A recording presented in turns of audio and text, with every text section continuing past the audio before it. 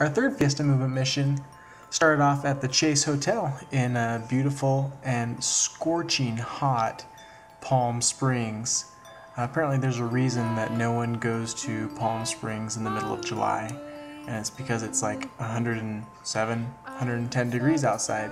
But the Chase Hotel was gorgeous. Hotel built in the 1940s by an unknown architect. Pretty classic Palm Springs modern design.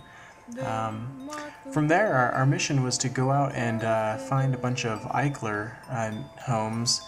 And this is where I have to admit that despite being a lover of modern and mid-century modern design, I'm fairly ignorant. Joseph Eichler was a developer in the 50s to 70s, I think, not an architect. Despite Palm Springs being widely featured on the Eichler network, there's actually no Eichler designed homes or Eichler developments in Palm Springs. We did drive around and found some gorgeous homes. A lot of them feature these inverted butterfly roofs, which are pretty classic mid-century modern design.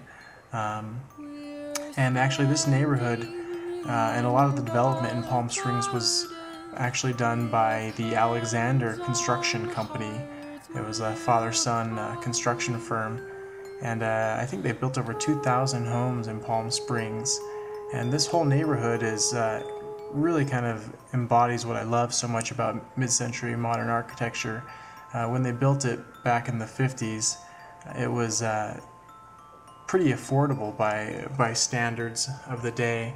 The homes were typically between 1,200 square feet to over 2,000 square feet, and the prices of the homes back in the day were between $16,000 and $50,000, so that's like pretty affordable. And even though they were all the same kind of 40-foot by 40-foot stucco footprint, they used all sorts of different roof variations and oriented them different on the lots, and that's what really made them interesting. And so this whole neighborhood that we were driving through right here, even though we didn't get any good close-up looks of any of the houses, was really pretty amazing how well preserved everything is.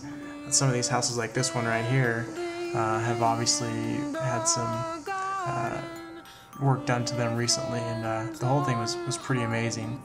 So even though we didn't find any Eichler neighborhoods, we found some great architecture and had a wonderful time. So Palm Springs, way to go.